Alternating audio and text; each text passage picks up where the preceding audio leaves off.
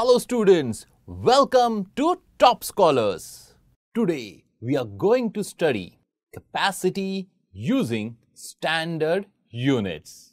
We have this first glass, then I take another glass, I take one more glass, and then I have a bottle of juice.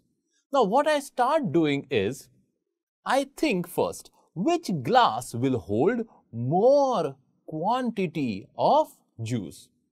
How do I understand this?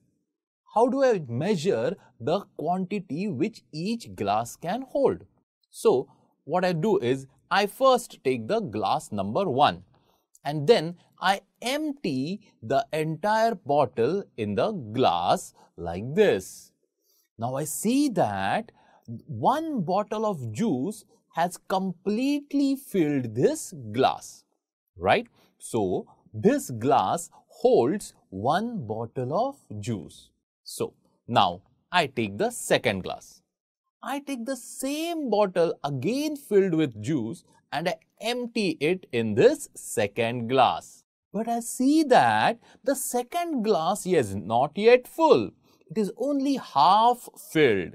So, I take one more exactly same size bottle and then I again empty it in this glass. Now my glass is full and this time it required 2 bottles of juice to fill the glass. Let's take the third glass. Again, I take the bottle of juice and empty it in the glass. Let us see how much it gets filled.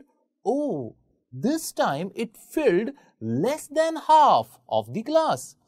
Okay, let us take the another bottle, exactly same bottle filled with juice. I again empty it in the glass. Still the glass is not yet full. Let us take one more bottle of the same size and empty it in the glass. Did the glass become full now?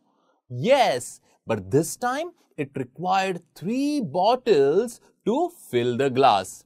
What do we understand from this? I understand that glass 3 requires 3 bottles to fill it completely, which means, can I say glass 3 holds more quantity of juice? Correct? Because glass 1 holds just 1 bottle.